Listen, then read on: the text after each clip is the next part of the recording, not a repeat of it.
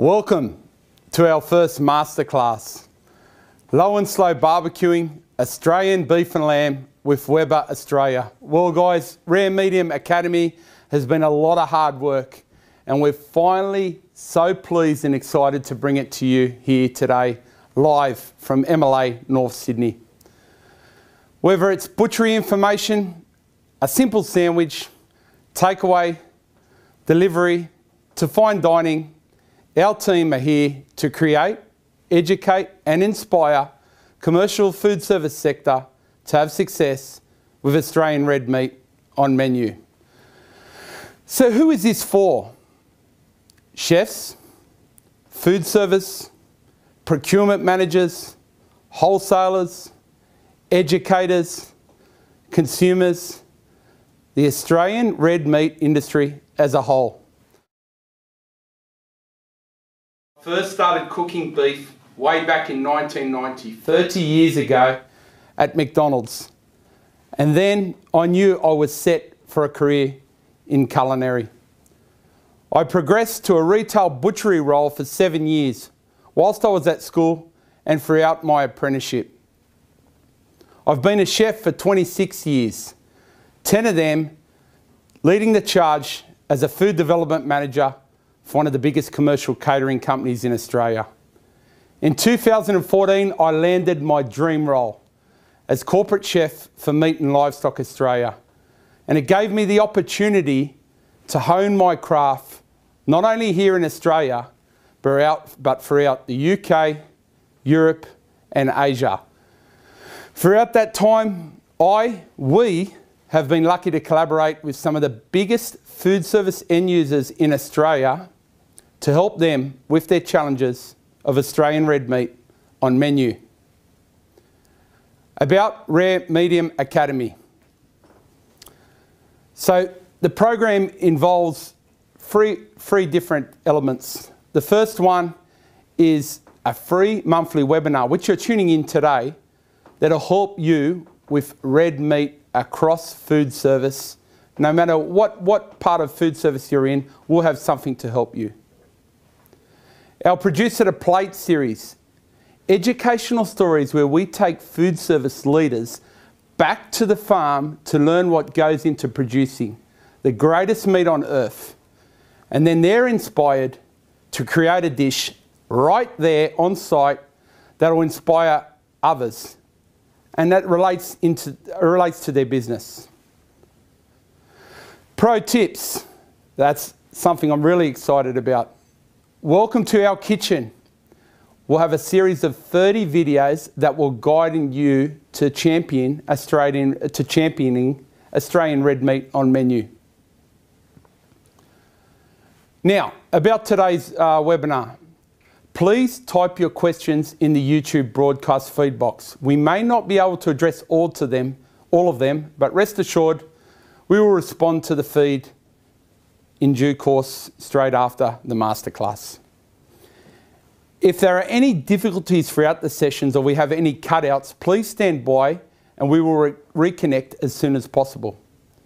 So guys, remember today, education is the key to success. So our first webinar, we've been lucky to team up with the Kings of Barbecue, Weber Australia. And this little unit next to me is the Weber Smokefire Barbecue. We're going to be giving this away to one lucky participant that's viewing the webinar here today.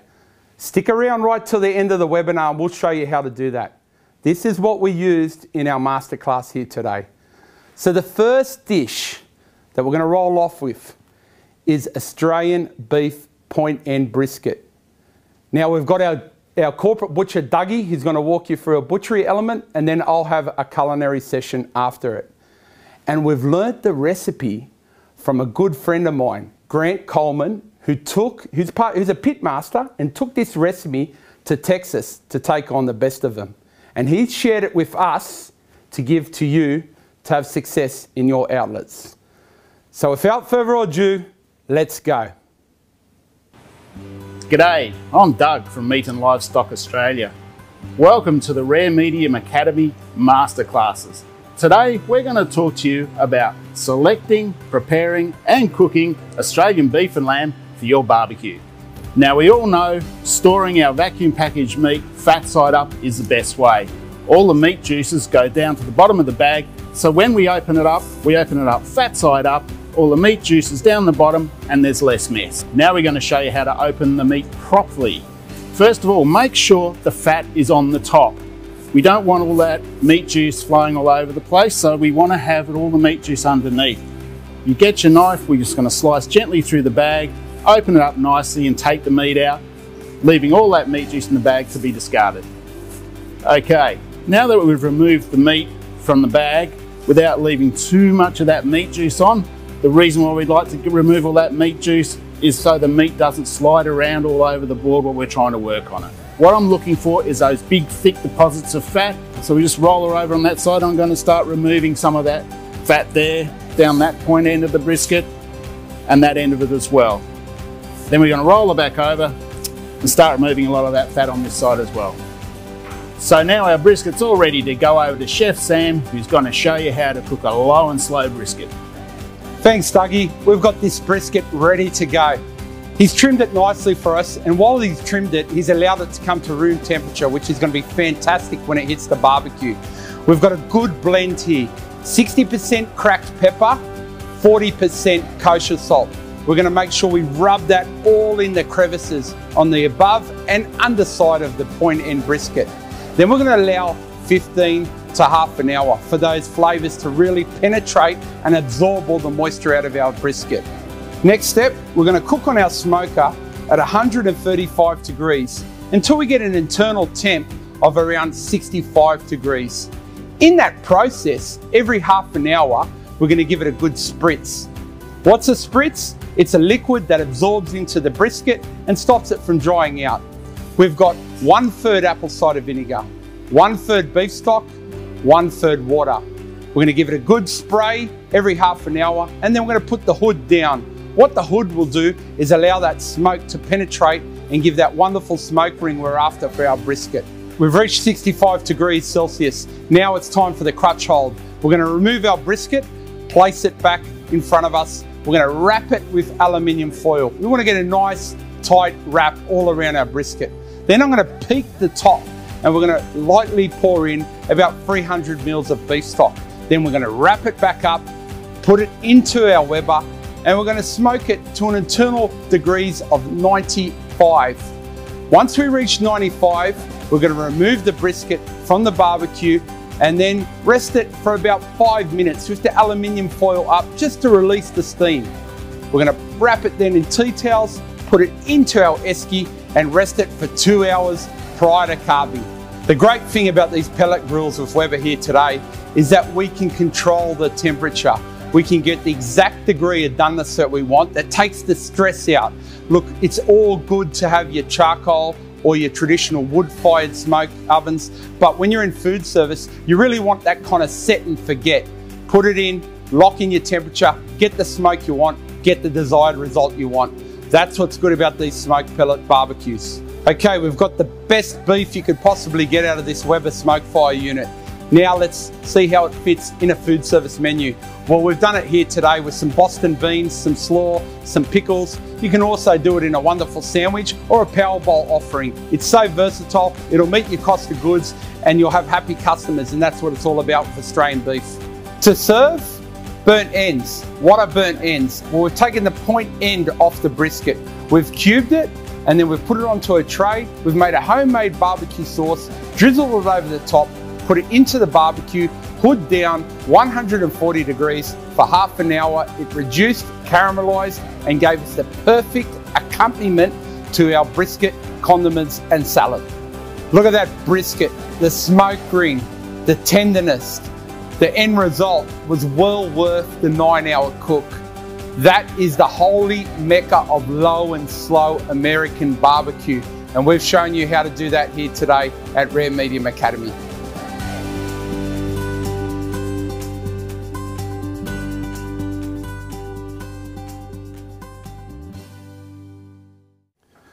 How lucky are we to have a product like that from our Australian producers? I tell you what, there's nothing that beats a good Australian beef brisket when it's cooked right. And we've got the recipe, and we'll show you how to get to that link at the end of the session, but we're going to share that recipe with you just to help you out as well.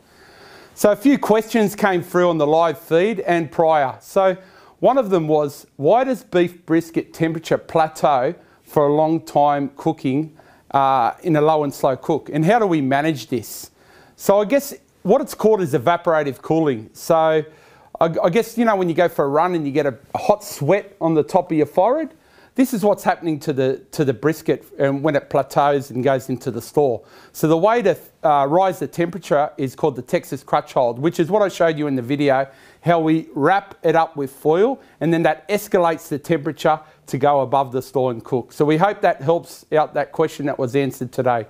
Now another question was talking about how do we cook low and slow cooking for an endless supply for a commercial food service outlet during a service. So I don't know about an endless supply, but what I do know is that the smoke ring hits the brisket or whatever you're trying to smoke in the first 2 hours. So what you can do is start your protein off in the smoke fire in this example, and then finish it in a combi oven or a hot cabinet like an Autosham or something of that type, and then you can keep on replenishing your smoker and then having enough backup and mise en place for your service periods. So we hope that answers the question as well. And the last one is what's the spritz all about? Well, the spritz helps add flavour and moisture to the cooking process. So we hope that helps you out with the beef brisket. Now for our next, if you've got some more questions, we'll reflect to them at the end of the webinar. So for our next video, we're going to beef short ribs. Short ribs are taken off the forequarter of the animal and with the brisket removed. So they're at the top of the animal, just underneath the steak bit as you go down the side of the carcass, whether it be the tomahawk, or the cube roll or Scotch fillet. So they're the ribs that sit underneath, or the chuck ribs as well. So we're going to show you how to have success with beef short ribs in the smoker. So without further ado, let's cross to Doug again. He'll talk to you about butchering and preparing these for the smoker, and then I will follow on with a culinary demonstration. Let's go. G'day, I'm Doug from Meat and Livestock Australia. Welcome to the Rare Medium Academy Masterclasses. Today we're going to talk to you about selecting, preparing and cooking Australian beef and lamb for your barbecue. Okay, today's cut we're looking at is the beef short ribs. This comes from the forequarter of the animal. There's only a little bit of work to do on this cut today. We need to just take off a little bit of that fat across the top, turn him over, and we're going to remove that bit of membrane from underneath there that covers the rib bones. That part there actually curls up, makes the beef curl up when we're cooking it.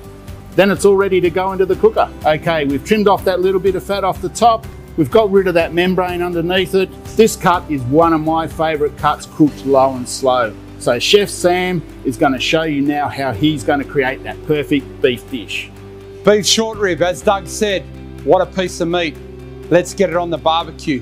First step, kosher salt, cracked black pepper, onion powder, garlic powder, paprika and cayenne pepper. We're going to mix it all liberally together. Then we're going to get in all those crevices of the meat.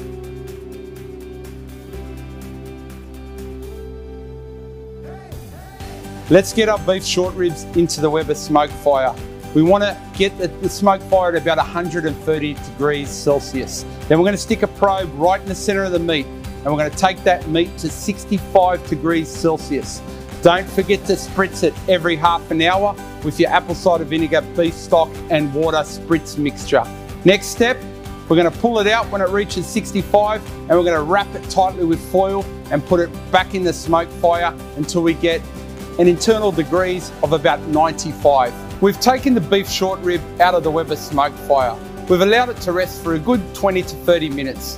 Whilst we've been doing that, Julie's made a vibrant summer salad that'll accompany the dish. She's then cut the cut right down the intercostal to accompany the salad, and then served perfectly for your pub, club, hotel or restaurant this summer. What a versatile cut. You can cut it straight down the intercostal and use it as part of a serving platter for an American barbecue plate. Or you can take it off the bone and shred it through a taco. As a salad topper, It's got versatility like no other cut, and it's slow, low, gelatinous taste. Really is a win with the customers.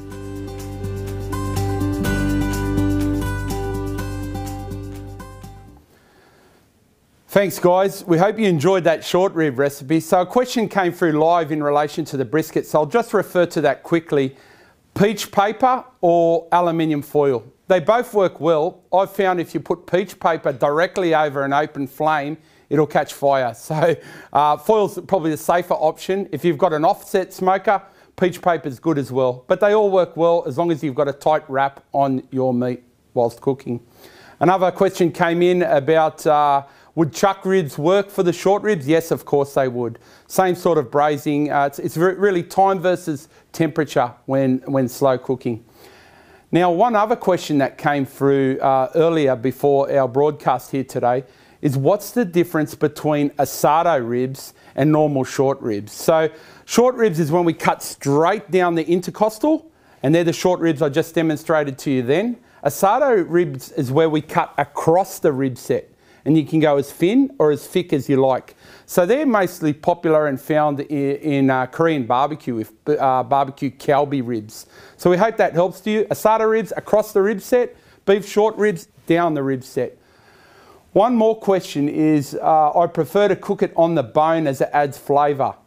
Yes, good question indeed. You know, the cooking short rib on the bone does add a lot of flavour, and it also increases the yield whilst cooking.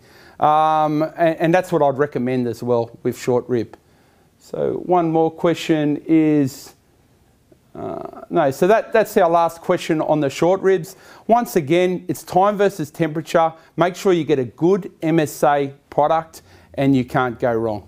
So on with our next demonstration, and we're going to go to lamb now. So nothing brings people together, like we say at Meat and Livestock Australia, than Australian lamb. It's the dish that we share across cultures and across friends and family, and why not bring this to your food service establishment this summer? So what we're looking at is the perfect way to slow and low cook a lamb shoulder. Let's go to our butcher Doug, and he's going to show you the butchery element. Then we're going to cross to the culinary element with myself and take some questions. G'day, I'm Doug from Meat and Livestock Australia. Welcome to the Rare Medium Academy Masterclasses. Today we're going to talk to you about selecting, preparing and cooking Australian beef and lamb for your barbecue. Today's cut we're looking at is a shoulder of lamb. This one is what we call the banjo shoulder. Not a great deal of work to do to this one. All I really need to do is get my knife. I'm just going to remove that little bit of silver skin there. Just stops that bit of meat from curling up. Not a lot of it there to take off. Nice and simple, ready to roll. There's our shoulder, ready for Chef Sam to cook up for a great barbecue feast. The banjo lamb shoulder, what a cracking cut for our low and slow cooking in the Weber smoke fire. Let's show you how to do it. We're going to start off with a bit of a Middle Eastern inspired rum. I've got baharat, lemon, rosemary, cracked black pepper, kosher salt, olive oil. Let's make sure we get that rub all into the crevices of our shank and our shoulder. Once we've done that, let's leave it for about 15 minutes for those flavours to really emulsify into our lamb shoulder. Let's get the Weber smoke fire on at 130 degrees Celsius, a common theme. Lamb shoulder goes in. We're going to probe it to about 65, but prior to doing that, let's make sure that we spritz it every half an hour. I've made it easy spritz for you guys that's kind of got that Middle Eastern theme. Pomegranate molasses, apple cider vinegar and water.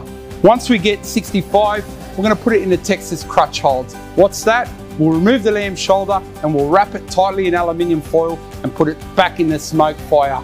That imparts lovely moisture in the cooking process. We're then going to probe it until we get our degree of doneness of 95 degrees Celsius. That's the time to pull it out, rest it, and then pull it for your salad, your sandwich, or your share plate. 130 degrees, remember, is our target temperature for cooking in the Weber smoke fire. So there you go, chef. Lamb shoulder, low and slow cooked in the Weber smoke fire. Traditionally, we use that cut as chops. These days, we've got a beautiful sharing dish for your customers that'll keep them coming back time and time again. Share the lamb.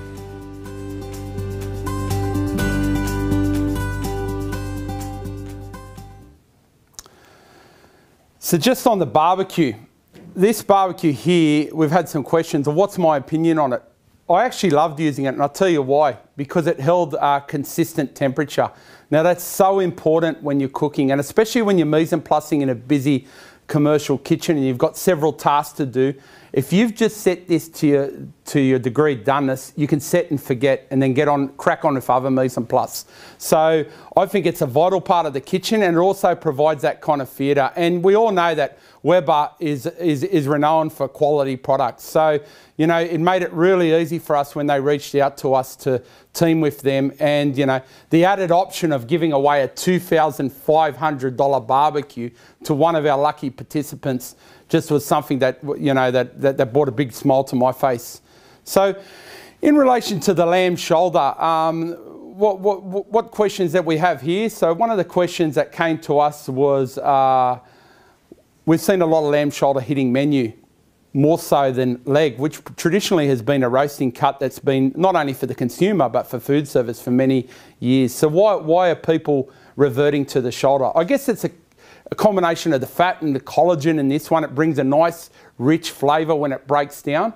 And the slow lamb shoulder is actually something you can set and forget, and then you pull out the scapular bone and you have this lovely gelatinous meat that really brings theatre to your menu. So there's nothing better than when you're a chef and you're pulling out those bones and you get that beautiful meat there, and the customer's just got that extra wow factor. So think about it, you know, past COVID, right?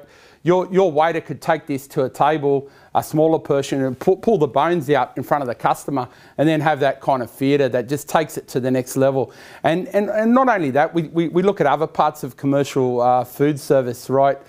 If you can set and forget a low and slow piece of meat, whether it be a barbecue or a combi oven overnight, suddenly you've got more time in your day to concentrate and get more things right. Whether it be HACCP, whether it be checking out your fridges, whether it be planning the menus, whether it be talking to your wait staff, it gives you time back in the day. And we like to call that an efficiency dividend. So just don't think of cost of goods all the time. Think of ways that it'll ease the dynamic on your staff to take it to the next level. And that's what these products do. And that's what we're about here, showing you secondary cuts that win on your menu that can bring customers time and time again to share the lamb and great Australian beef and take it to the next level. I get a bit excited there, probably a bit too loud in my microphone. Now, on to our final dish. Now, when I first used to work in a retail butchery, lamb ribs is something that we served in the dog to the dog bones, right? But these days, poor old Rover doesn't get them anymore. They're so popular on menus. So here's a quick way we're going to show you how to cook low and slow lamb ribs to give an awesome appetizer or canapé for your food service business. G'day, I'm Doug from Meat and Livestock Australia. Welcome to the Rare Medium Academy Masterclasses. Today we're going to talk to you about selecting, preparing and cooking Australian beef and lamb for your barbecue. Today's cut we're looking at is the Australian lamb ribs. These ones are from the breast of the animal, so they come off that section of the lamb. All we're going to do to that today is remove a little bit more of that fat off the top. We're going to move that bit of membrane off the bottom, and it's all ready to go over for cooking. Now these little beauties are all ready to go, all trimmed nicely. Over to you, Chef Sam, to cook on that barbecue. Well, thanks, Doug. He's trimmed them up beautifully, ready for the Weber smoke fire. What we've got here today is cumin, coriander, cinnamon, salt and cracked black pepper. We're going to liberally put them through the lamb ribs into the Weber smoke fire, low and slow, 130 degrees for 2 to 3 hours. The great thing at the end of this, you can eat them straight away, or you can baste them with a sauce and then re-put them on the grill to get that nice caramelised burnt end finish. Lamb ribs are a versatile dish, good for your menu. You can use them as a bar snack, an entree or a substantial canapé. Whilst our lamb ribs have been resting, we've made good use of that time, and Julie came on and made a beautiful zesty fattoush salad. This had cucumbers, tomato, lettuce, lemon, and really added some vibrancy to this wonderful lamb dish. We've got our lamb ribs, we've cut them down the intercostal, and then we've plated them up. We've garnished them with a tahini and pomegranate molasses yogurt, and then finally finished them off with some chopped parsley and some sumac. The wonderful thing about Low and Slow with Australian lamb ribs is that it breaks down the fat and it really renders and adds to the flavour. And with our spritz, it gave it a nice citric tone to cut through the fat of the lamb. This is my call to action for you to use this cut on your menu. It's easy to prepare, versatile on menu, and is very tasty. Share the lamb.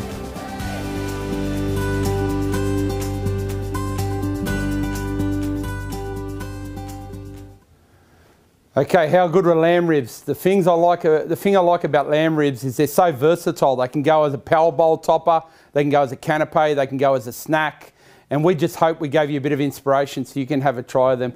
Just remember, right, you don't have to always think about what our marinade is. Think about the cooking process and then put your own spices in it to make it your own. Now, all these recipes, guys, if you head to raremediumacademy.com, and then go to recipes, we've got them published, ready for you here right now. And then you can also print off the PDF so you can implement them straight into the kitchen and onto your menu. So we'll keep on adding to that every time we do a webinar. So at the end of it, you can rest assured that you just don't have to watch the video, you can take the recipe away and implement it straight into your business. Now, one of the questions that came in is what's the difference between a lamb rack and lamb ribs? So lamb rack, once again, is from the saddle with the rib bone coming to the end of the cutlet. And then underneath that, you'll have your lamb ribs, which come off the belly of the lamb and are nice and succulent and full of flavour. Now, how do we win the Weber Smoke Fire Barbecue? First thing, you need to follow Rare Medium Academy on Instagram. Then on your own page, on your Instagram page, you need to put a photo of your best low and slow beef, lamb, veal or goat recipe, right? And you must tag at Weber Aus New Zealand Barbecues and at Rare Medium Academy. And we'll go through and we'll pick the best recipe and photo tagged on your line following Rare Medium Academy Instagram, and then award the winner at our next live webinar, which will be at early December. If you want any more clarification, head to raremediumacademy.com, hit Masterclass tab, and it'll take you to the terms and conditions of the competition. Now, without further ado, that brings us to the end of our masterclass. We've really enjoyed you joining in today, and we hope you've taken something away. We're going to be bringing plenty more of these on a monthly capacity. We've got some questions that have come through.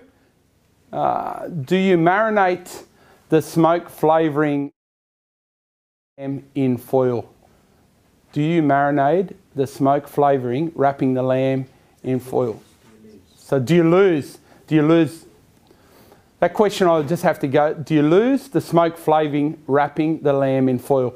No, because the smoke enters the cook method after the first 1 to 2 hours, and then it wraps off and finishes the cooking process. So I hope that answers your question. Look, if you've got any other questions, I'll look at the feed on the YouTube broadcast and answer to them after the webinar. That, and one more that's just come in live. What is Baharat spice? So that's 7 spice. That's the Arabic spice that really takes your lamb to the next level. So that's all the time I've got to answer questions here today. They're coming in live. Look, thank you very much for joining in. We hope you enjoyed our first webinar session. Log on to raremedium.com for all those recipes. Follow us on Instagram, LinkedIn and Facebook, and we'll see you early December for our next masterclass. Just before we part, a big thank you to our partners at Weber Australia and also T&M Creative, Julie Ballard, Doug Piper and Troy Cow, who is our Mise en Place chef, all integral to the success of today's production. Thank you very much. We'll see you next time on Rare Medium Academy.